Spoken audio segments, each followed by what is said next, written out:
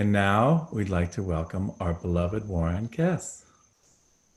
Good morning, everybody, and thank you, Joseph and Nick, for inviting me and for always hosting these wonderful, wonderful, uplifting meetings. And thank you, Ted, for alerting me last week of ability to speak to people about this month's topic of acceptance. And when I first heard about it, the two prayers came up for me that I've been used to hearing, and the first one was Psalm 19, verse 40. Let the words of my mouth and the meditations of my heart be acceptable in your sight, my Lord, my rock, and my Redeemer. And then, of course, the second one is the serenity prayer, which is, God grant me the serenity to accept the things I cannot change. Accept the things I cannot change. Courage to change the things I can, and the wisdom to know the difference. How beautiful and how appropriate. And that always reminds me, and it brings me into the fact that one is divine and one has power. I am divine, you are divine. I have power, you have power. Acceptance has two sides: being accepted and accepting others and things and events and what comes before you.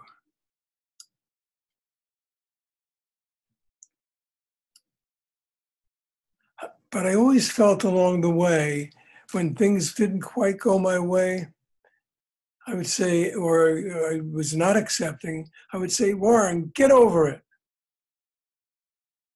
And thinking, just move on, being annoyed and all. That's where I was. But now we've got COVID to accept or not. So with COVID, I'm sure most of you found new creative things to do. I did. And I've become the closet clean out, file clean out, and shredder king of New York and Watermill.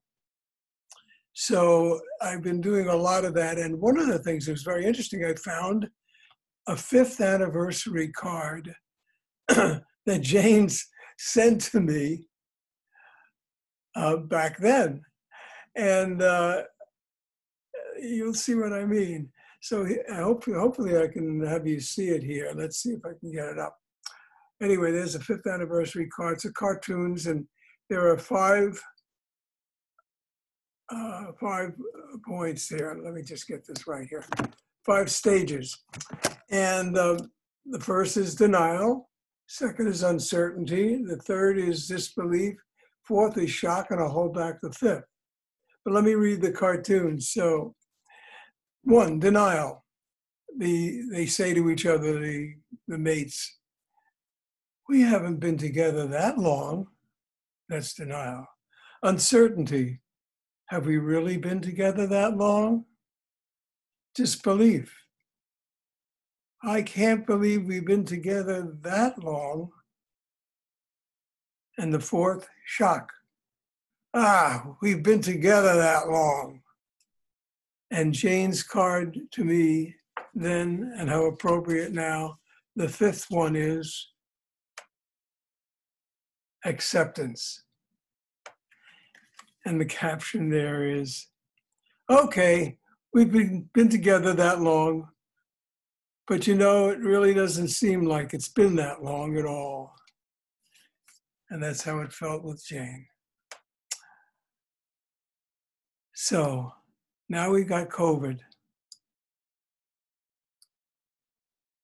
How long are things going to take till we get back to normal? And will things ever get back to normal? We started out with lots of denial. it's not going to be so bad. It'll be okay.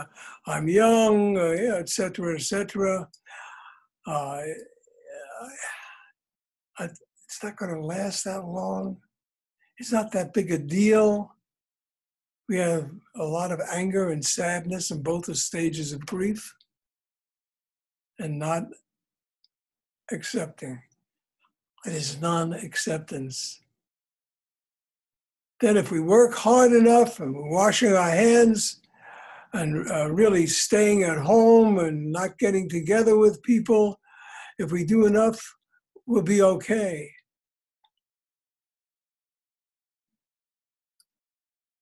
We need to process the losses we've experienced. Loss of life, loss of connection, loss of security. Everything is changing, and change is loss. Every day something occurs and something changes. The death toll grows, the stock market swings, storefronts are boarded up and companies shut down. More stay-at-home orders are issued and new losses keep happening.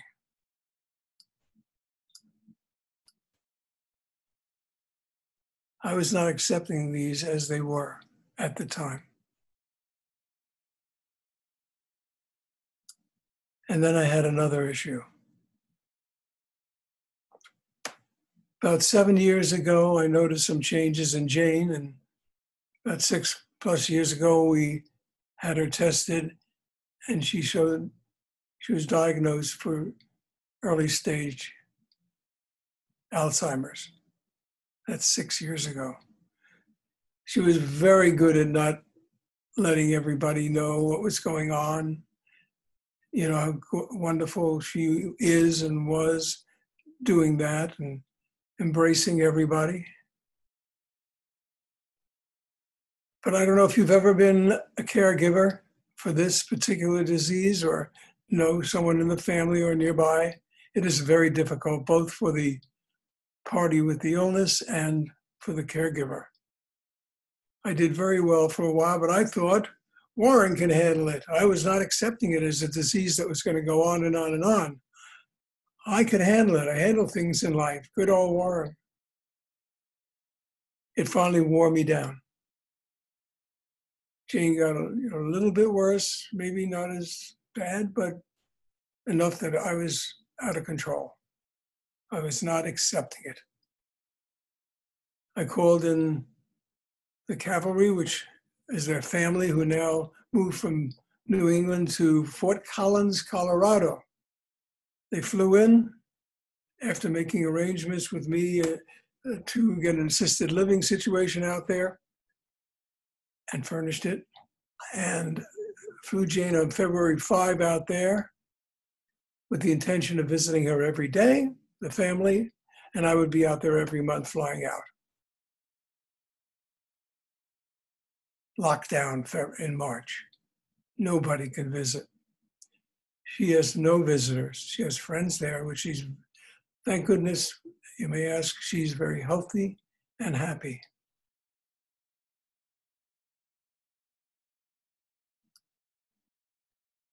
But I thought I was failing Jane, taking care of Jane. I was not accepting it.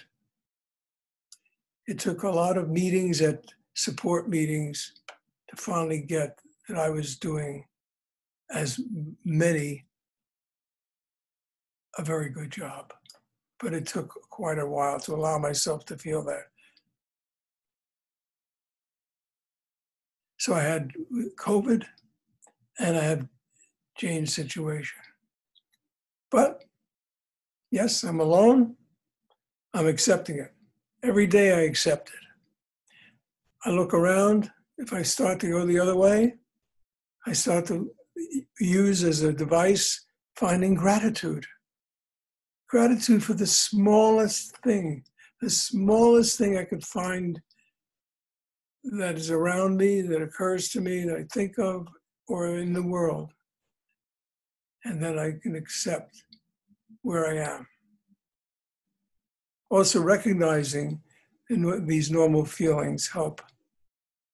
Talking to God helps. Talking to people and finding they are also experiencing similar feelings helps. Just saying I'm okay and that this is okay and when it's really not okay is a lie. And I'm just fooling myself.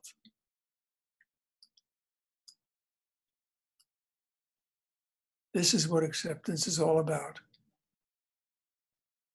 It's about telling the truth and owning it. So now I can say, Warren, get over it and move on, but not do it in anger. I can do it because I accept where I am. I accept what is provided for me in front of me as best I can. I'm not perfect, as we all know. And yes, I will find that relief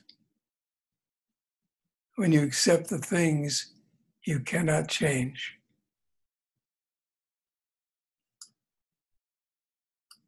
And don't worry, in times like these, that's not wasteful.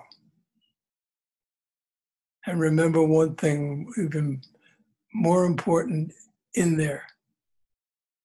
Nothing can steal your laughter. Thank you.